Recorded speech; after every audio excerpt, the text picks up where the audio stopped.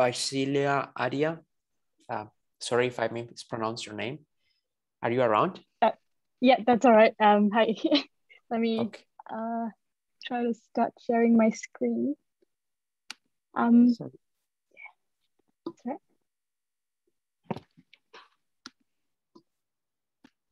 Can you all see my screen okay? Yes. Oh, perfect. So you have 25 minutes. Hi, everyone.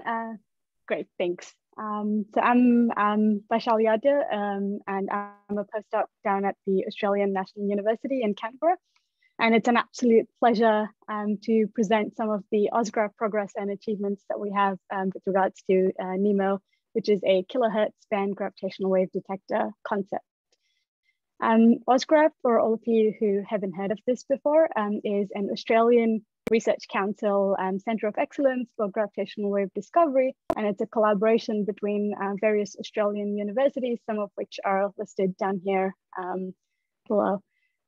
Today, I'll present some of the design aspects and the science case for a kHz band gravitational frequency detector concept that we fondly call NEMO, or which stands for Neutron Star Extreme Matter Observatory. Before we get into the talk, though, there's this little square on the corner of the slides where if the Zoom view is blocking anything, you can just pop my video there, and I promise there's no information here on any of the slides that'll be compromised. Before getting into the talk, I would like to acknowledge and celebrate the first Australians on whose traditional lands we are located, meet and pay my respects to the elders past and present. Gravitational waves from merging neutron stars, which are typically in the kHz regime, carry a wealth of information about nuclear matter at extreme conditions. KHz gravitational waves are a direct way of probing the remnants of these mergers. And these are really interesting objects because they're kind of the only one of few places in the universe that provide us with access to what I like to think of as beautiful astrophysical laboratories, because they look at this extremely high density and low temperature regime, which is currently not produced in any of the terrestrial particle colliders. And that's what this temperature density phase diagram is trying to talk about. And this is where we kind of expect NEMO's sensitivity to deliver the highest amount of science. Before I present the science case for NEMO specifically, let's quickly look through the different pathways for binary neutron star mergers. And I'll explain why we're interested in this slide very shortly, so please indulge me for now. If we were to start with two very distinct objects and move towards the merger phase, then there's a couple of different scenarios that can play out depending on the initial masses of the components involved. For example, they could promptly collapse into a black hole with an accretion torus, differentially rotating neutron star, which could then, if it was a hypermassive neutron star, collapse into a black hole. Or if it's a supermassive neutron star, it first turns into this intermediate object, which can then transform into a stable neutron star or a black hole of longer timescales. The arrows that are shown here show the suspected pathway scenario for the very famous GW170817, which probably ended up as a hypermassive neutron star. This is one of the largest multi-messenger events in recent times, and started with the detection from the merger of two neutron stars by the LIGO-Virgo detectors. And there was also a lot of electromagnetic follow-up associated with this particular event.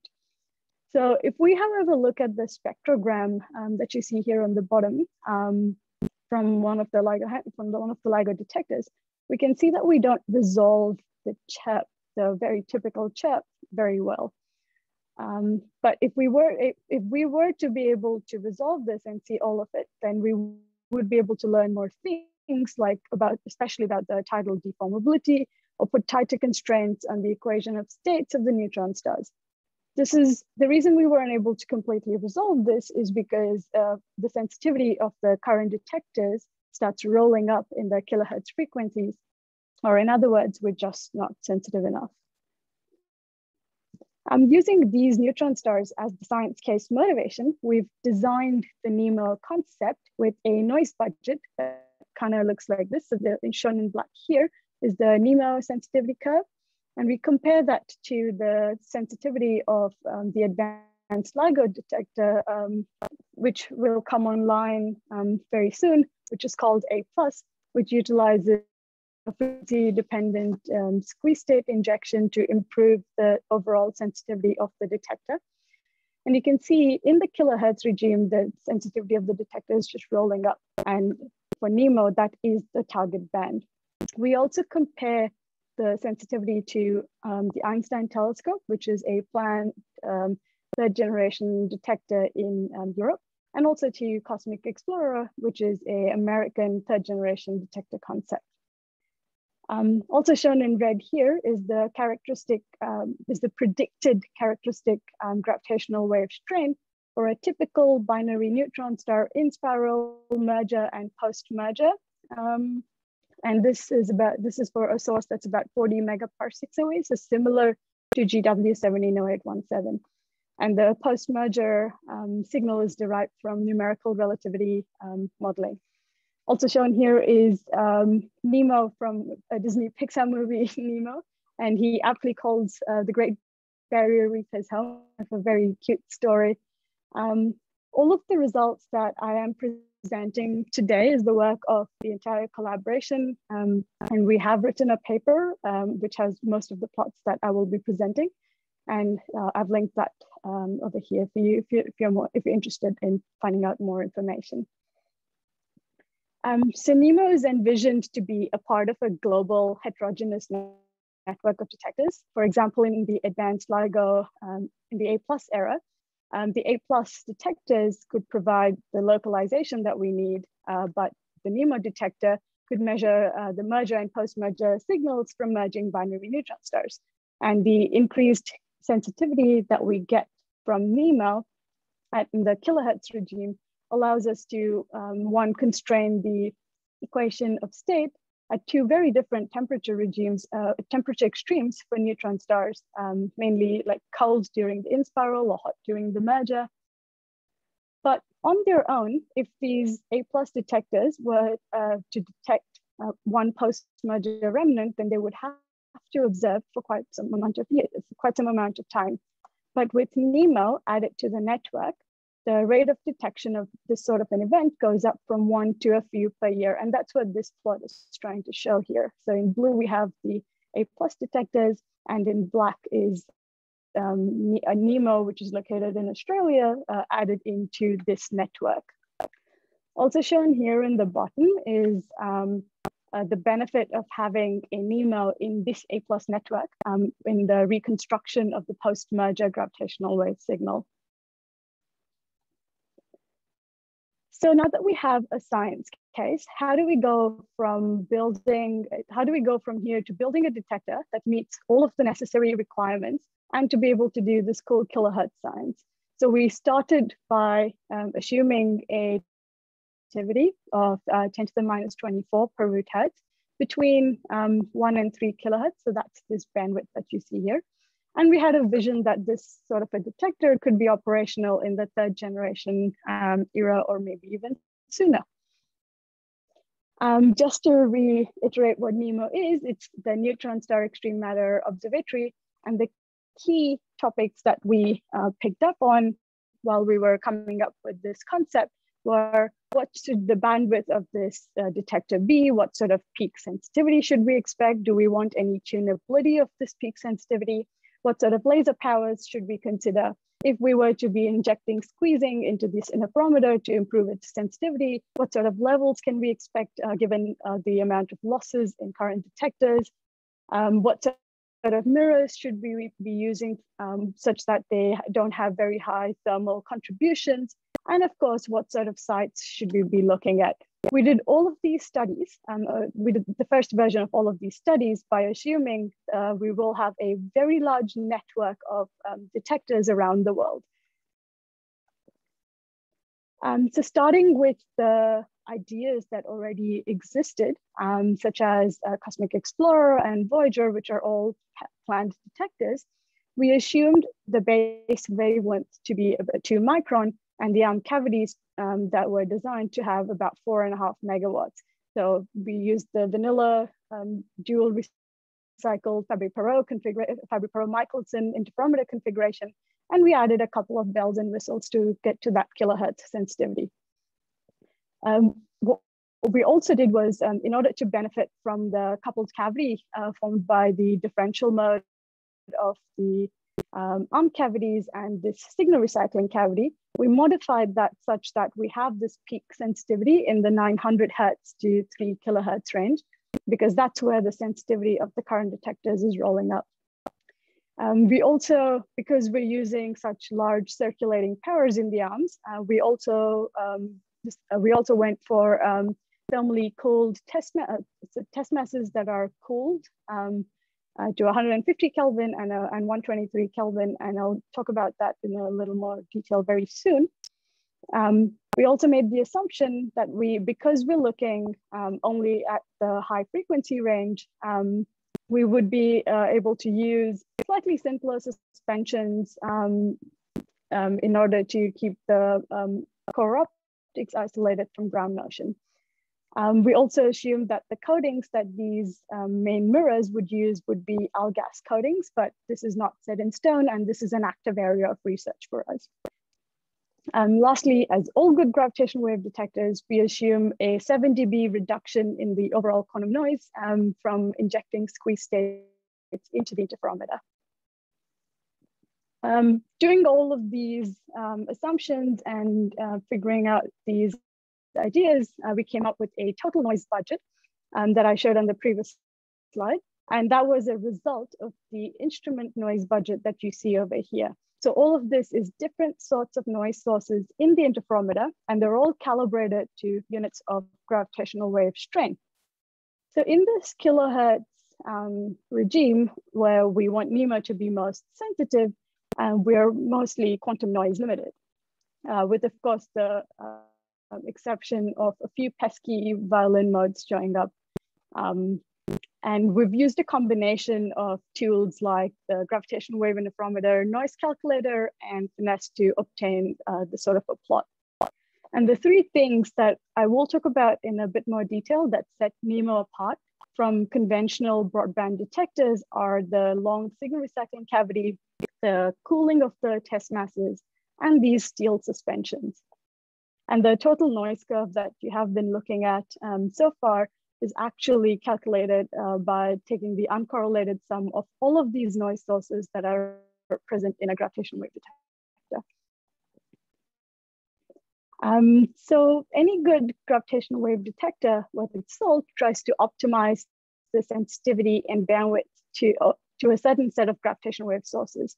So in this dual recycled Fabry-Perot-Michelson design of current NEMO, or even any of the other detectors such as Advanced Light, Virgo, or CAGRA, the coupled cavity formed by this signal recycling mirror and the arm cavities kind of decides the overall bandwidth of your detector.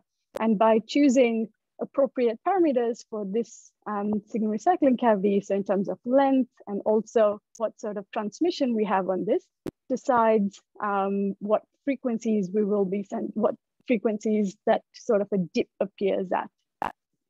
This long signal recycling cavity also shows the characteristic splitting of a coupled cavity around the interferometer laser carrier. If you think of the envelope of the signal recycling cavity as this sort of a function, then both of your signal sidebands are resonantly enhanced in this sort of a configuration. There are also alternative configurations. So if we had a shorter recycling cavity, like in current detectors, then the same effect of being sensitive to certain frequencies can be achieved by changing the operating condition of the signal recycling mirror, and that's called a detuned signal recycling configuration. And what happens then is you resonantly enhance one sideband at the cost of the other. And also there are a couple of other additional technical challenges that are associated with having a detuned signal recycling cavity, but most of them can be mitigated.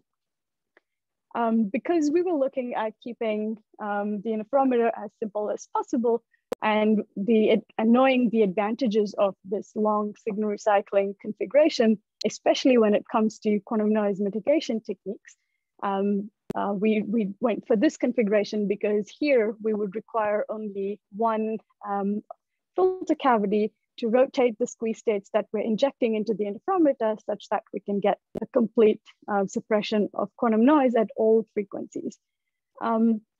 And if we were to use this detuned signal recycling configuration that I mentioned, then we would need 2 of these filter cavities. So we tried to make sure that we try to do an analysis of what gives us best sensitivity and with existing technologies without too many risks.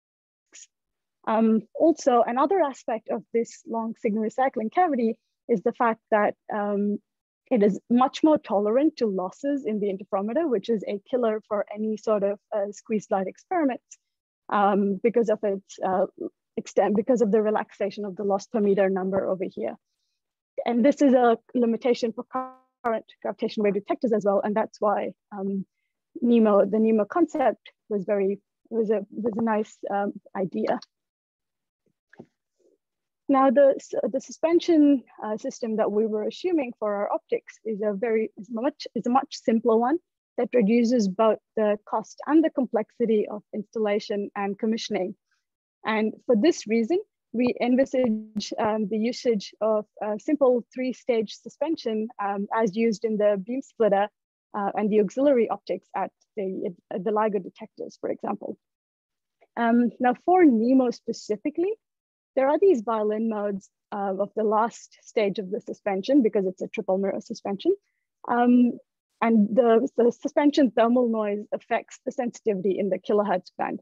But our current modeling shows that this is not going to be too much of a problem. And if you're interested in knowing all the gory details about this, there's a paper from my colleagues that I've linked here. The other thing that I did mention was the test masses for NEMO will be cooled.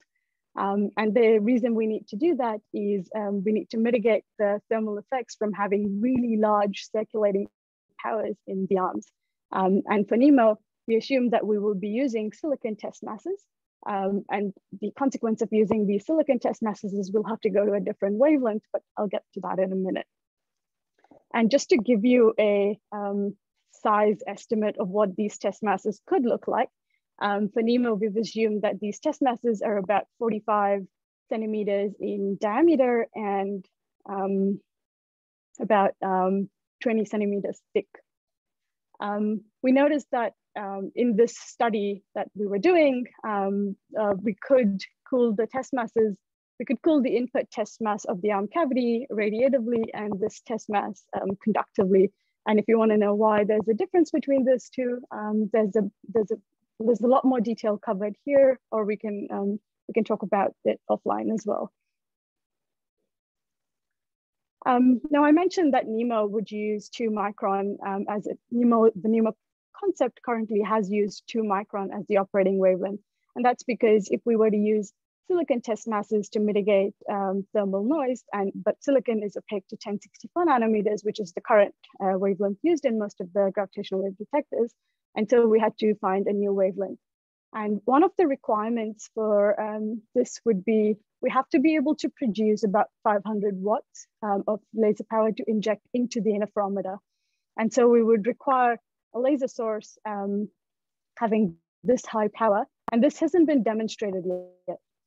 There are thulium doped fiber lasers that are a very promising candidate to achieve this 500 megawatts, which also have very good beam quality and a very narrow line width. And so it kind of meets all the requirements for a laser source for NEMO, but it still needs a bit of work.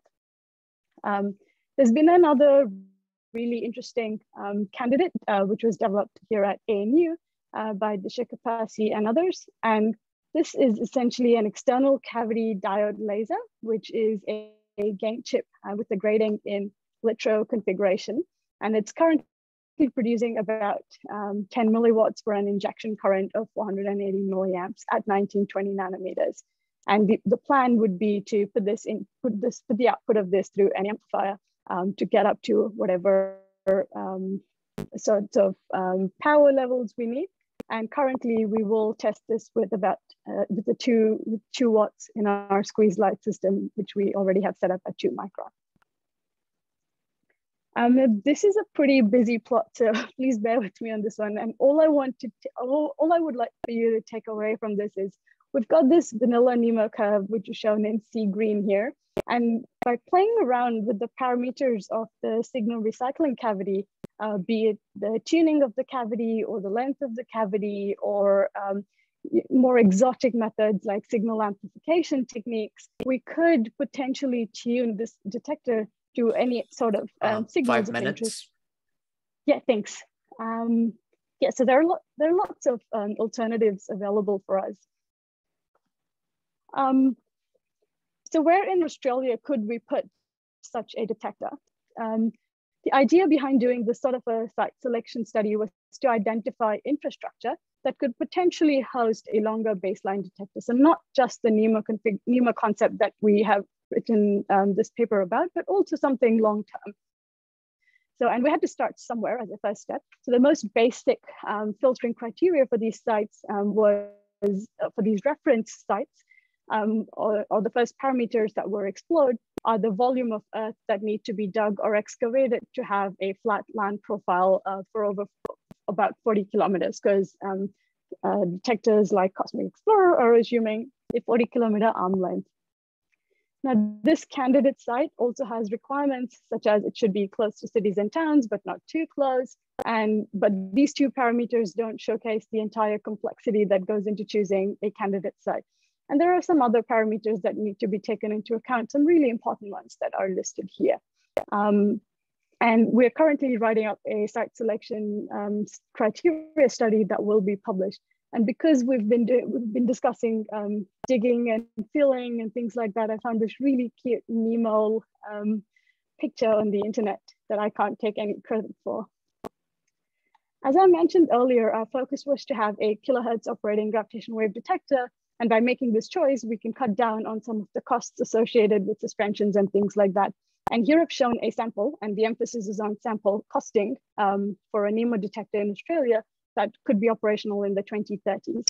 And the budget for this also includes the budget for this also includes a pathfinder that could potentially answer any sort of technical questions that are left unanswered. So to conclude, NEMO is a kilohertz concept for merging neutron stars and looking at also the post-merger signals from neutron stars. And what we're doing now is we're critically reviewing the design choices that we've made for this NEMO concept in terms of wavelength, coatings, and the actual interferometer design. And we're working towards refining this, refining the study we've already done. And like I said, this was not just my work, but it's the work of a lot of people from Osgrav. And with this, if there are any questions, I'd be more than happy to take them. Thank you very much. Is there any question?